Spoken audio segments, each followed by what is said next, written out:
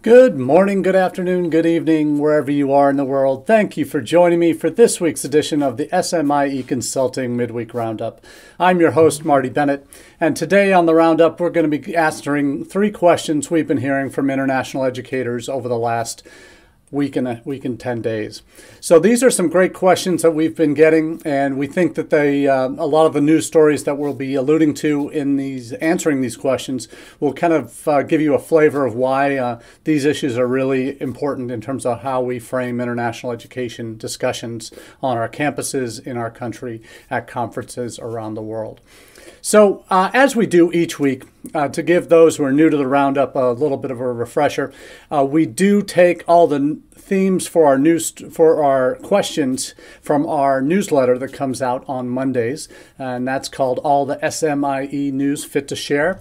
And I'm dropping the link to both the online version through MailChimp that you can subscribe to on our SMIE Consulting website, or we've launched also a LinkedIn version of the newsletter that just 2 weeks ago, and it's already gotten over 500 subscribers. Really thanks to everyone who's subscribed to the newsletter and is now sharing this content with their own audiences.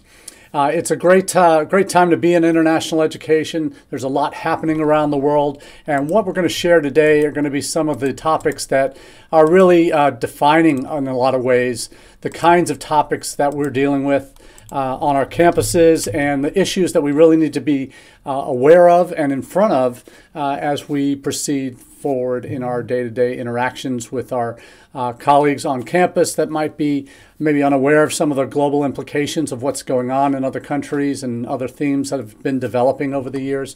So we do refer to the newsletter quite a bit as we go through the Roundup each week, but I just want to make sure everyone's aware of where you can subscribe to that and make sure you have a copy of the latest version before we get to our midweek roundup on Wednesdays, so we can you can get a chance to maybe anticipate what the 3 themes that we'll be covering are.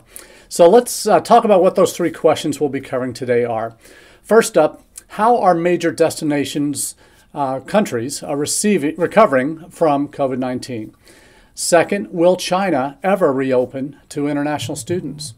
And third, do career services offices need to evolve for international students? So we'll talk about these 3 questions and more on today's Midweek Roundup. First question of the day, how are the major destination markets for international students recovering from COVID-19? And obviously the fall of 2021 is the latest intake that we have real data from for all countries, and that really shares a picture across the board that recoveries are underway in various forms.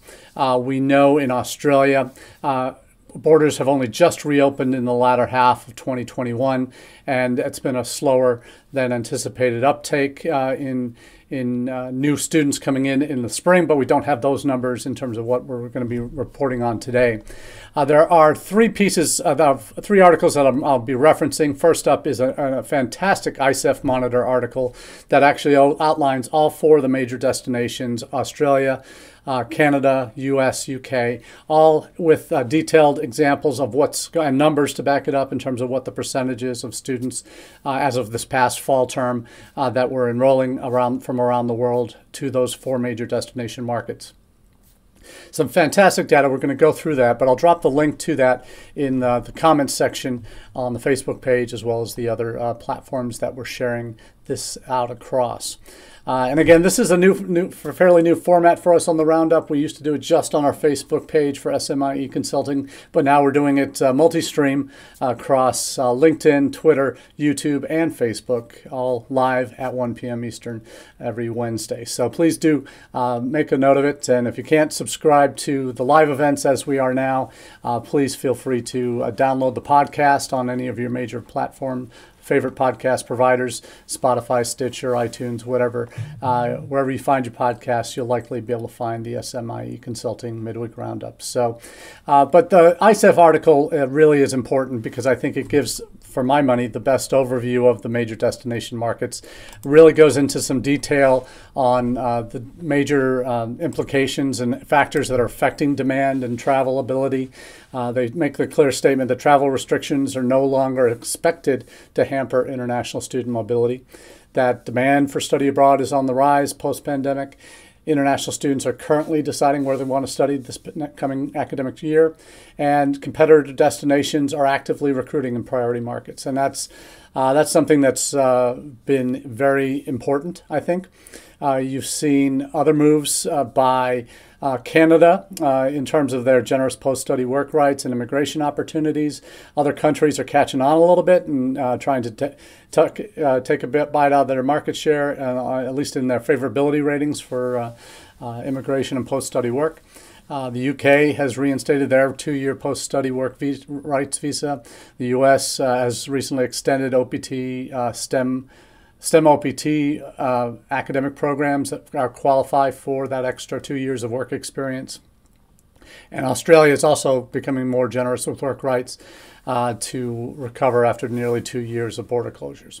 So there's a lot going on and a lot of investment by these top 4 destinations in China and India. No surprise there. Interestingly, the ISEF report does break down a few important details by market in terms of where the top 5 source countries for each of the major destinations and how heavily dependent they are on those 5 countries. For example, Australia, 72% of their markets of their students come from their top 5 source markets: China, Nepal, Malaysia, India, and Vietnam. US, 61%, so a little bit better diversity there, with China, Korea, Canada, India, Saudi Arabia as the top 5. UK, only 45% are dependent on their top 5: China, US, India, Hong Kong, Italy.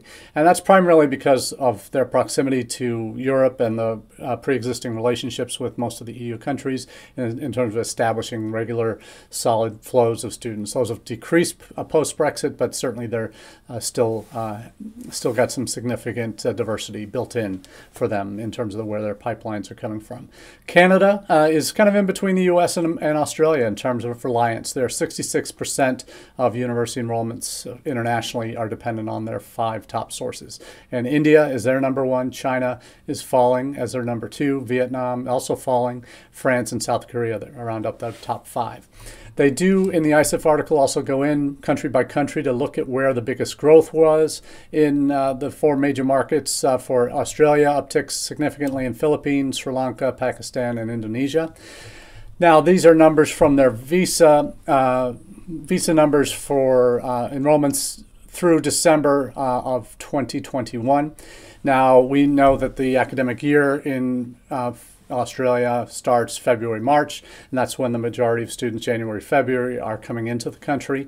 We reported on the last couple of weeks that there actually haven't been as significant a wave as Australian institutions might have hoped, particularly lags incoming from China, and numbers are down certainly from China anyway, but certainly some decreases are in the number of Indian students, though their overall visa numbers are up, the re-enrolling numbers are down.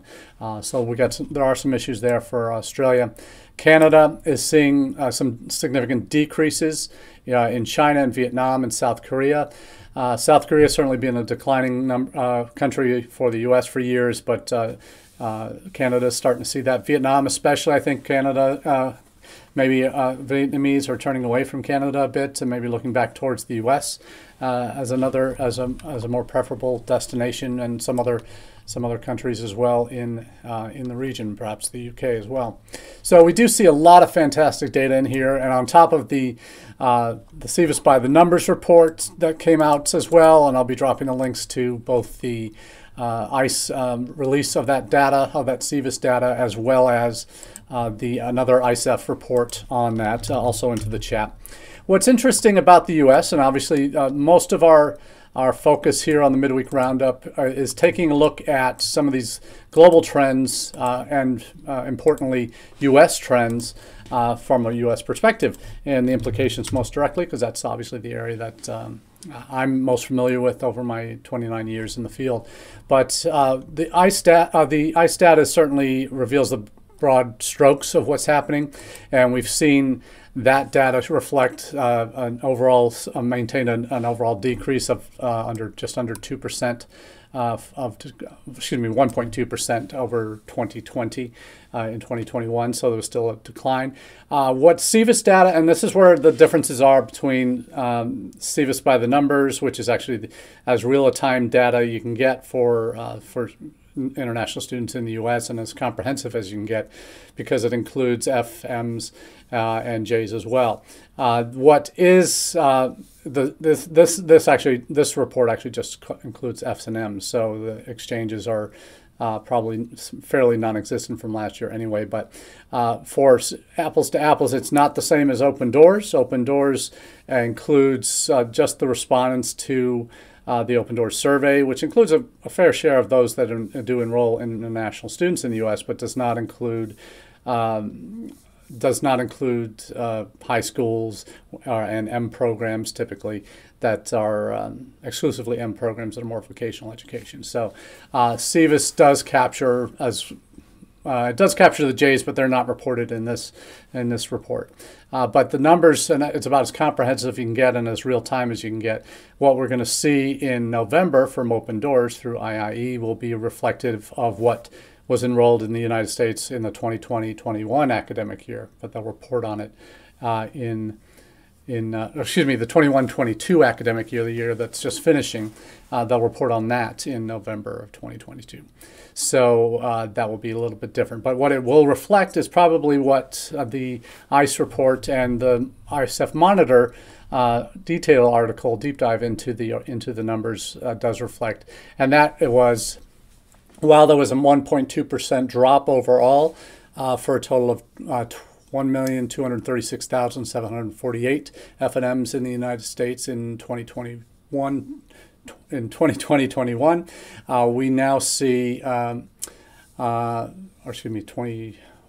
it was an annual report ending for 2021. So what it did show is that the most significant drop was actually in the K through 12 sector.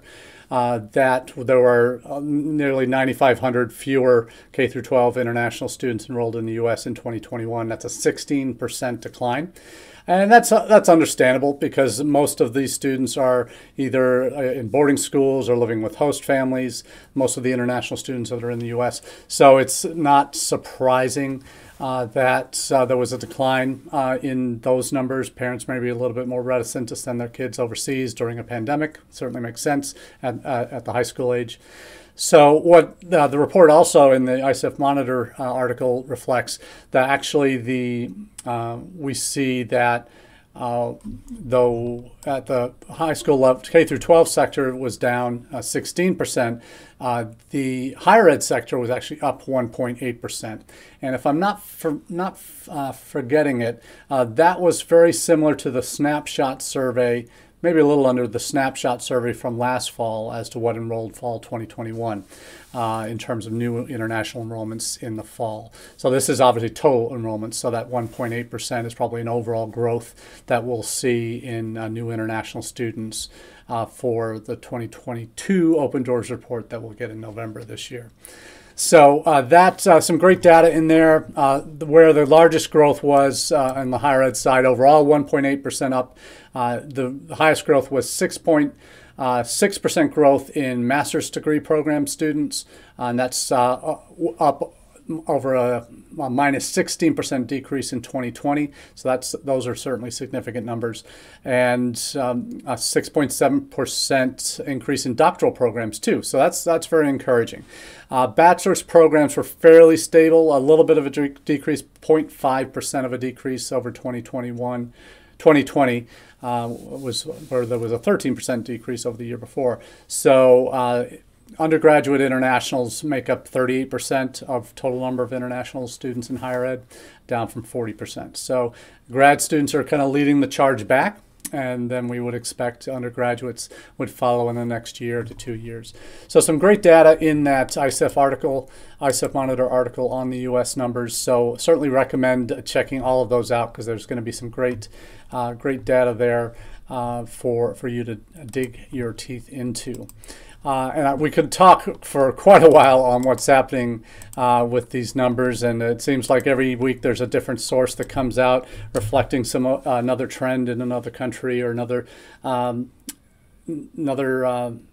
disaster, or another political event, or new legislation that impacts an overall destination's overall appeal to international students. And that's what we try and keep our finger on the pulse on here at the Roundup, is to really dive into some of these trends and see what's perhaps behind them, if this is part of a longer term trend we're seeing, or if it's something that is just a flash in the pan, just yesterday's news by the time we ever get any resolution to it.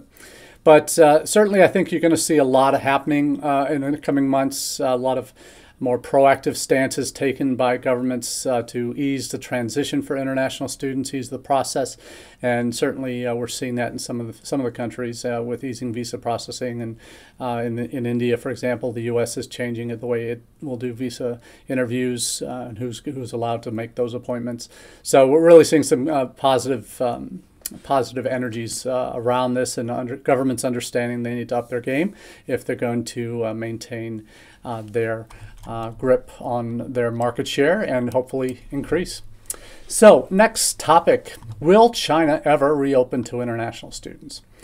Now, those who have been with us on the Roundup for a while know that we've talked extensively about what China's done pre-pandemic in terms of making itself a leading destination, frankly, for international students. So not only are they the top sender of students outside their home countries for study overseas, they are one of the top 5 now, or were up to top 3, maybe even top 2 at one point, and in terms of a destination for international students.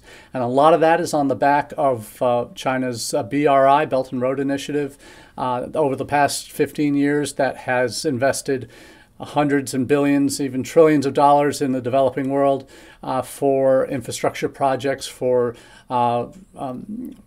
civic projects, for university relations, for scholarship programs, all of that designed to increase China's soft power in the world. And you can see some of that being reflective in what's going on with the conflict in the Ukraine. That's a story for another day. But what we have seen since the pandemic is China has basically curled up into a ball and isn't letting people in. And you can now travel to China for business, but you will be in quarantine for 14 days. Then you're under very strict watch. And in fact, we're going to be sharing State Department's travel advisory for Shanghai in particular, but China in general. It's a travel for advisory. Don't travel to China. They're recommending, U.S. government's been recommending that for weeks now. Actually came out, well, they've updated it. China's now, it was level 4, now it's level 3. But they're calling it because they took everybody off, the CDC took everybody off the level 4 this past week, or just in the last day or so. But they are saying reconsider travel to the People's Republic of China due to arbitrary enforcement of local laws and COVID-19 related restrictions. Do not travel to the Hong Kong Special Administrative Region and Shanghai. Do not travel there either due to COVID-19 related restrictions, including the risk of parents and children being separated. So you've probably seen what's happening in Shanghai, and if you haven't, check it out because it's frightening what's going on there. There seems to be, for a number of reasons, China has tried to maintain the zero COVID policy, tolerance policy for COVID, and it's not worked. The Omicron variant that they're dealing with now, Omicron 2 BA, I think it is the BA 2A or 2AB or whichever one it is much more virulent, but it's not as health effects aren't as damaging. They've recorded very few deaths, but who knows how many deaths there actually have been.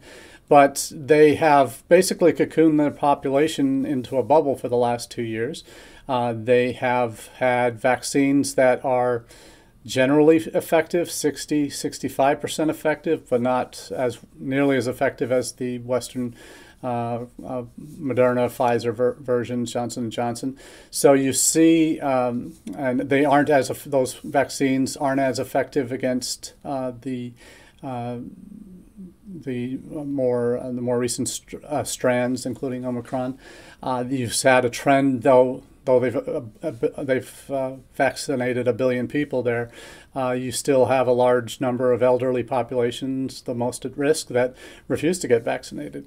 And they're probably the ones that are going to face the greatest challenges. But you see happening in China, particularly in Shanghai, their largest city, 26 million people, that have been under lockdown in one way. And not when we say lockdowns, it's not U.S. lockdowns. Lockdowns really here. Maybe in some of the larger cities there were some restrictions and police and curfews and such, but it's whole next level stuff in China in terms of what they've been enforcing. In terms of even if you're asymptomatic, you're going to be sent to a quarantine facility that's basically substandard housing, and then extended delays. And if you're trying to travel in China during this, forget about it. It makes it extremely difficult, and it's not a place where you certainly want to be going with family. Again, based on the State Department travel warning, really a negative perspective in terms of what's going on. And for international students that didn't leave, they've been basically under significant monitoring already from the Chinese government, but because of the COVID restrictions, and they've been really limited in terms of their movement in many campuses, restricted to campuses and needing permission to go off campus. And for those that have been trying to get back in, they haven't had any luck in doing that unless you're an NYU Shanghai or Duke Kunshan student, or maybe some of the other British universities that have campuses there. Haven't had any luck in getting back in. And there's also a story out from Study International about the Shanghai lockdown. What does China's relentless zero COVID strategy mean for students? And it talks about the impact of that and on students that have been trying to get back in, on those that are there now. Thanks, John, for being a part of the webinar today. Hope you're enjoying it, and hopefully we get up to see you in Toledo next time you're in town. Thanks for being a part of that conversation. Now, in terms of what's happening in China, there's obviously some impacts long term on what's going on there. We've seen the challenges that China's had in terms of trying to reopen. They've talked about it, but never ever set a date. And there have been students that have been taking their classes online that maybe had left or were trying to get in before the pandemic hit and didn't get in time. And you now see what's happening to a lot of students that have tried to get in from South Asia that have been taking their classes on their phones, on their mobile devices. And they've been doing that for 2 years. And now they still can't get back in to finish their programs. Same thing was happening in Australia. You'd see that happening. So, and paying the tuition rates as if they were in person. So there's a lot of negative damage that's been done to China and their reputation for being a destination for international students, and we'll have a lot of ground to make up when and if they do open again. But as long as they are hanging on this zero COVID tolerance policy, it's not going to happen. International students simply won't be able to return, and you'll see a cratering of their international student enrollments there if they haven't already. We won't see numbers from them for a while either, so because it will be negative news. So they don't like to share that with the world. So what's next for China? It's anyone's guess at this point, but it's certainly a return for international students is not happening anytime soon, and certainly recruitment travel there for U.S. institutions, I wouldn't be counting on that anytime soon either. And if you have agents or other third parties on the ground in China, that's probably your best bet to keeping your finger on the pulse of what's going on in that market, because You need that intelligence from somewhere, and if you can't travel there, which you're not going to be anytime soon, realistically, you're going to have to rely on your third-party parties on the ground to help you make the case for your institution. So we'll see what happens down the road, but not looking promising anytime in the next couple of months at least. We'll see how many folks from China come to NAFSA. That'll be an indicator of whether whether they're reopening again in any way to what's happening in the West. So our third and final question of the day: do career services offices need to evolve for international students? Now, many of you who've followed us on the Roundup for a number of weeks or months know that when we talk about international student enrollment in the United States, we talk about it from the perspective of prospect to alumni status. That institutions need to have a holistic approach, not only to just how they admit students, and everybody says they use a holistic approach when they do admit, but the reality is you should be taking that same approach throughout that student's journey on your campus, recognizing that these international students have different needs than your average domestic student or even your average out-of-state student.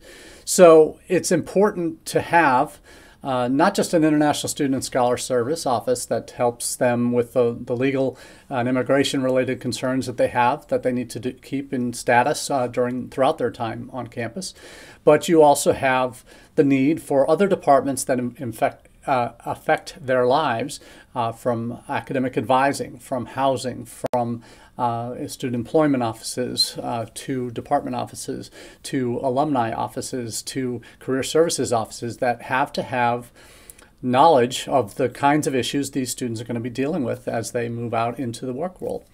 And throughout their journeys on your campus, there will be things that come up that are slightly off center in terms of it doesn't fit the normal approach you have with dealing with international students. So it requires a different solution.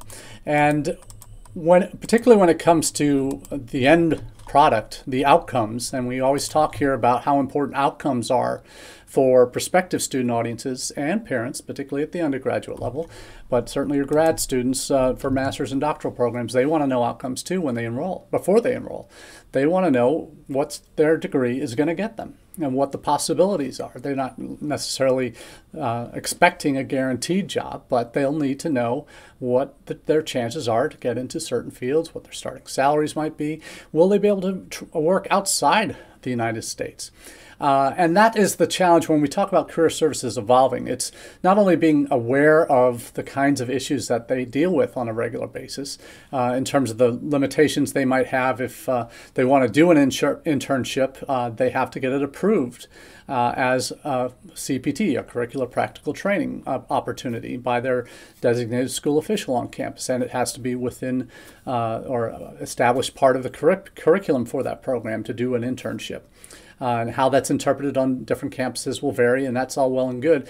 But career services may have a very important role to play with that on your campus if they're working with different departments that regularly have companies from outside hire their students for internships in their junior and senior year.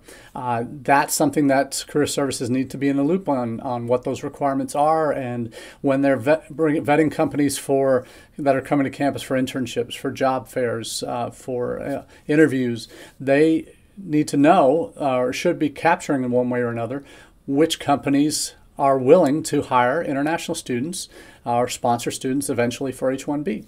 And that's a service international or career services offices can and should provide for their students, so that they're aware of and can focus their efforts accordingly on companies that are coming that might want to hire them for an internship, or that they can potentially interview for or work for, and maybe work overseas for. And that's the other piece of how career services centers can evolve in terms of where students want to work. Not necessarily saying that they're going to be a placement agency for students in various other countries, but they need to be aware of resources that are out there that students can tap into to find out about jobs, not even in just the U.S., but their home countries, maybe a third country where they have an interest in going to work. That's now becoming not an expectation, but certainly if an institution can provide resources to connect students with those kinds of opportunities abroad, they are putting themselves at a much better advantage in terms of convincing that student that you really know what you're doing, and you're an institution that really cares about where they go and what happens next after they leave. The transition from international student to international graduate alumni is a tricky one at most institutions. Most schools don't capture international alumni data. They might have relied on third-party tools like Handshake and other opportunities that Minds LinkedIn for connections with other with alumni of your institution. There's a lot of that content that is out there now, but connecting with alumni networks, providing services for that group, that's something that Career Services can work with alumni on, and in developing that specifically for international students. So there's a lot more that we could talk about on this Career Services issue, but certainly a lot that I think most of us who are in the field realize is a much larger conversation, and one that's not going to be solved today. But certainly we thank you for spending the time live with us here on our Midweek Roundup here at Wednesday at 1 p.m. Eastern. Thanks to those who have been watching on Facebook, YouTube, LinkedIn, and Twitter. Glad to have somebody connecting on all those platforms today to check out the Roundup. So until next time, we wish you all the very best, and we'll see you around the way. Cheers.